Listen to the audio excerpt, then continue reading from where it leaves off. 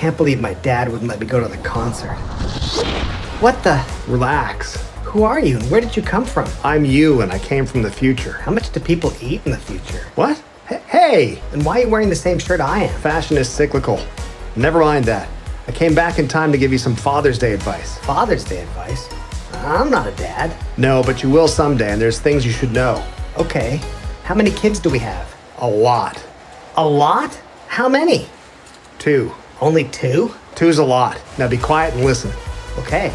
For many years, when you go out to eat, shopping, to an amusement park, wherever that isn't home, you will not go to the washroom alone. Oh? You will have conversations in public bathrooms that you never imagined. Oh.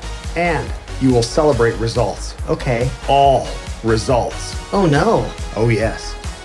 For a short period of time, your children will think of you as a hero, a genius, and a wizard.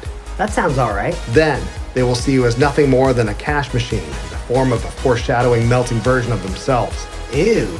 Like a living, breathing crystal ball that will show them in gory detail exactly what they will eventually become.